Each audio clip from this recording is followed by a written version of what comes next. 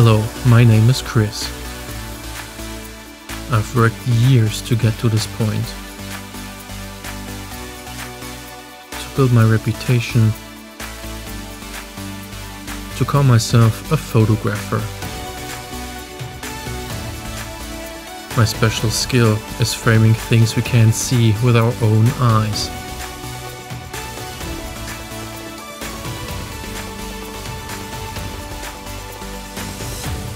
It's over in a blink of an eye. With an ordinary camera and the iron will to succeed, I will do everything I can to get the perfect picture.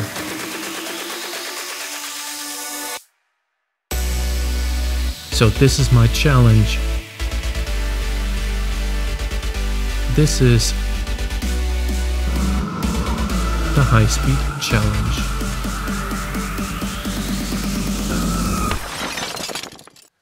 Hello and welcome to the last episode of the High-Speed Challenge of Season 1.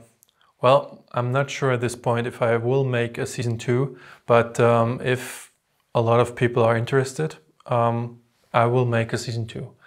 So this episode as a season finale is going to be something very special. I want to show you how you can actually make a high-speed trigger yourself. You can actually, buy something like this, which is a high-speed trigger, but you can also go to your local hardware store and get all the electronics that you need and some soldering skills to do that. You can actually go online and find out about electronics that you can buy and just solder together and then use it as a high-speed trigger for your flashes. Now, for example, there's a clapping switch in Germany, in a German hardware store, that you can actually use. Basically what it is just a switch that whenever you clap in your hands, it will turn on or off a device that is attached to it. So that's basically a sound trigger. And if you have something like this, a gun, well, use a sound trigger. Okay, so let's get right into it. I actually opened up a site before that I was checking out, and as you can see, it's called Conrad. Because I'm from Germany, I don't know if this translates to any other country, but there are shops that sell electronics kits, and there you can actually check their kits out. Now, what I typed in was kind of like the same thing that a laser trap does, and basically what you can see here, I think I would take this one, is there are LEDs, but these are infrared LEDs, so that means you can't see the beam other than in my videos where I use the laser trap. This beam is basically invisible, but it works exactly the same as a laser trap. So you can actually set this up on a table and then have something go through this part of the build right through there, and you can actually set these aside, I think, like, I don't know, like 1 meter or something. So you don't actually have to be that close to trigger something. And if you take a look at the price, it's 27.99 euros. I don't know what this translates to US dollars or wherever you might be. But it's rather cheap, and the way they can make it that cheap is kind of like the catch for some of you, because you actually have to assemble it yourself. So that means you will need some soldering skills, or at least know an electrician that can actually solder these parts together for you. But I'm an electrician myself, so I know it's just a matter of, like, I mean, this kit here would take me, I think, 20 minutes, half an hour, maybe half an hour. So that's not a big deal. So let's take a look at some different things here.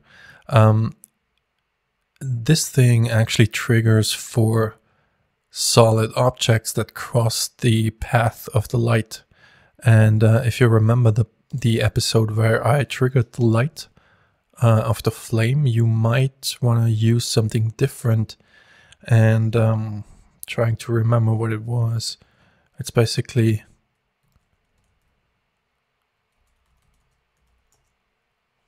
okay, spelled that one wrong.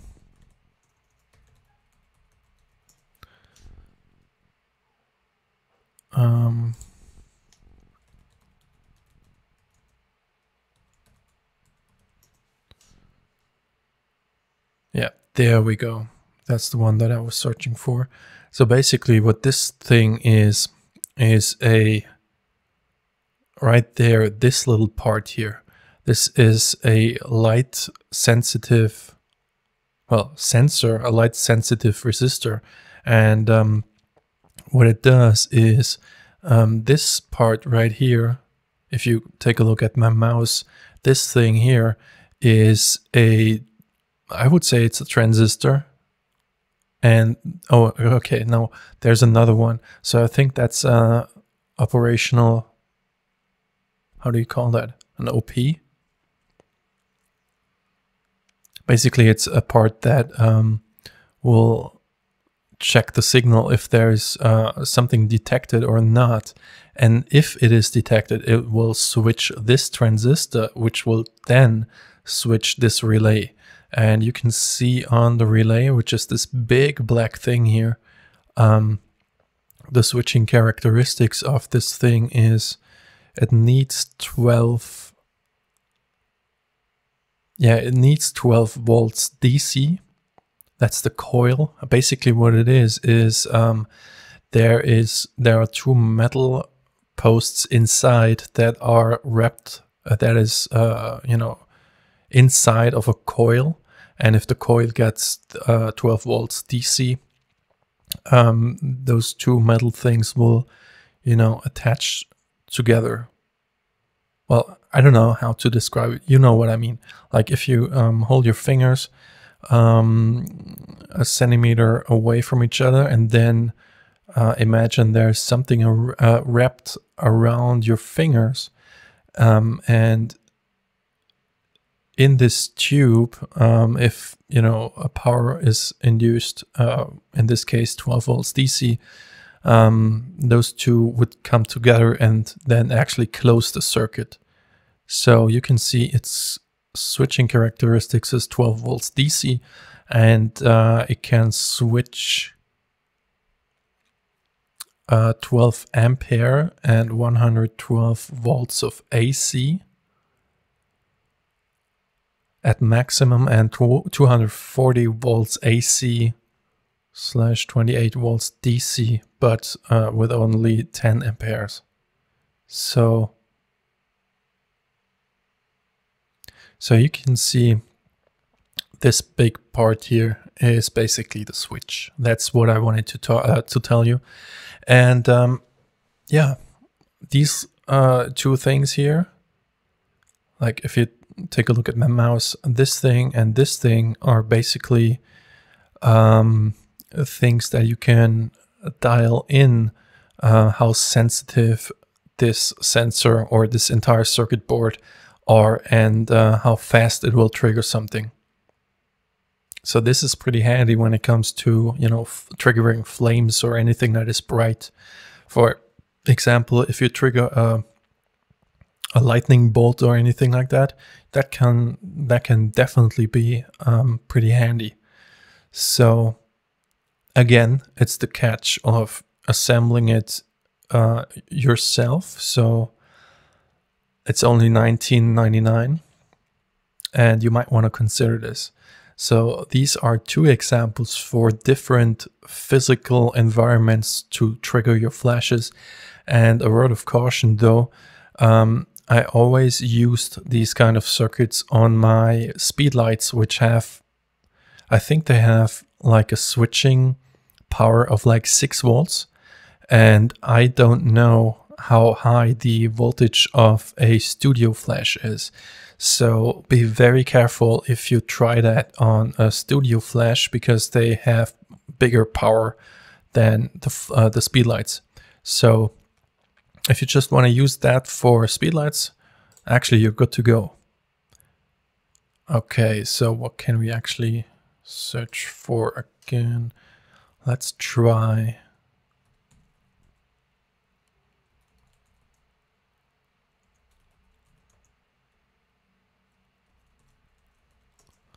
Let's try this.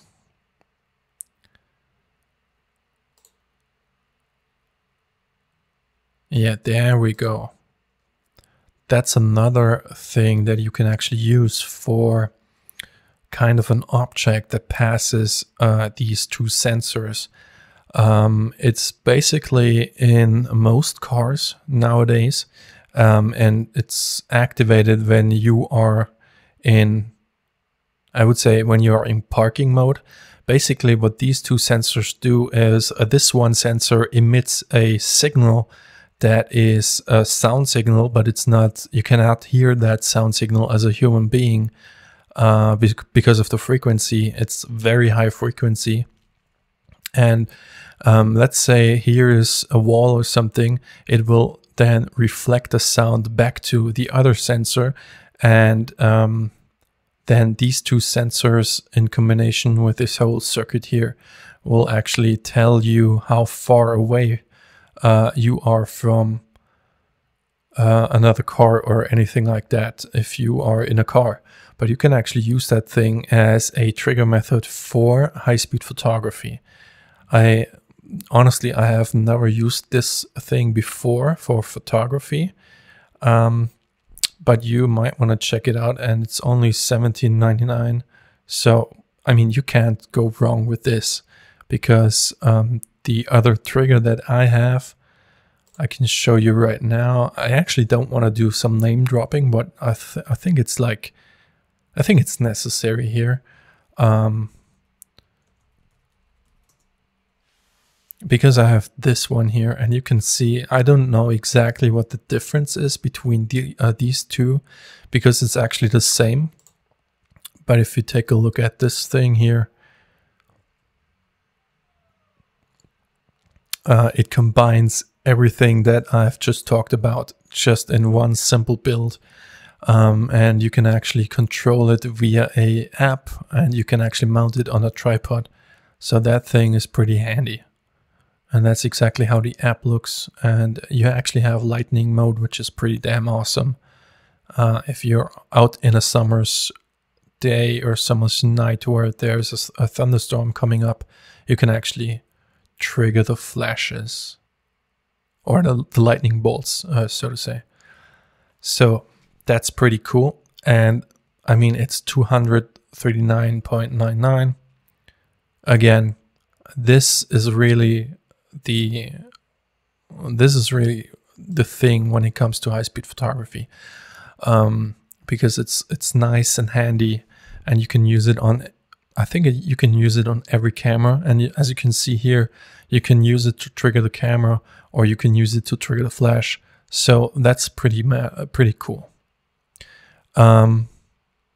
Yeah, so that's that. I mean, you can actually use every other shop. It's just the fact that I have most of my parts from Conrad. I actually take a look at this site, but it doesn't matter where on the world you are, you can actually make the same. So, a little tip though, if you know the site Fiverr, we can actually go to it right now.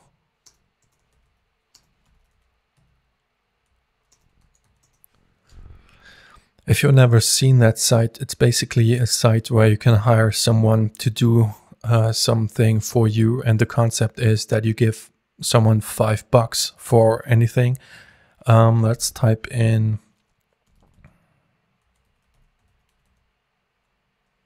No, let's type in soldering, because that's what we're gonna do. I will draw you family. No, that's not it. Oh, I will convert you as nope.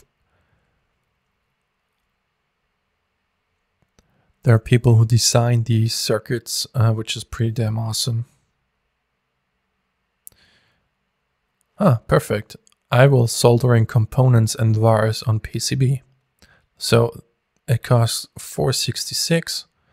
I mean, let's check that out. Nope, I don't want those. So he says he will actually solder you the parts you like. And he does SMT parts, which are extremely small. So you actually need like kind of like a microscope to solder these things, but he does normal components as well. I mean, if that's what you want, well, there you go. Just use Fiverr and get yourself some guy or girl who does soldering and send them those parts. And then get them back and enjoy high-speed photography. So that's basically it for today's episode of the High-Speed Challenge. I hope you had a blast. I'm know for sure I had. And at this point, as I said, I'm not actually sure if there will be another season 2. But if a lot of people are interested, I will try to make one. All right, so let's get into soldering. At first, you want to measure your connections to make sure you got the right ones and peel off the insulation of your cables. Then take the soldering iron and slowly heat up the copper wires and attach the lead to it. Always make sure to clean up the soldering iron and then slowly put the lead on the iron and let it melt over the wire or the pin like here. Just take it slowly. Let it melt the right amount and then just take a hot glue to insulate any of your parts. That will help them stick together and isolate them. Just like so. So you saw how to solder, and if you still find it difficult or you can't manage that, well, just go online or find a friend who is an electrician, because that's the basics of being an electrician. Every electrician has to solder. I'm sure every electrician knows how to solder. So go out to them and ask them politely, and then bring them a beer or something. Beer is always good, or a meal or something like that. You know what I mean? Like, it's gotta be a two-way street here, okay? Here you can see a hub for up to 4 speed lights. It has one connector that connects the hub to the trigger, and the other 4 pins are connected to each speed light. So it is pretty easy to do, it's affordable, and it is very easy to use. You just plug and play. And with the insulation on the back, it's pretty safe to use too. So there you go. So thanks for watching the High-Speed Challenge. It's been a pleasure and I really enjoyed making this. It was more effort than I first thought, but I'm happy I made it, and I really hope you enjoyed it. So thank you very much, and if you liked that video or if you found that video somehow interesting or entertaining, please make sure to share it with your friends and family. And maybe I will see you in the next season of the High-Speed Challenge. Thank you.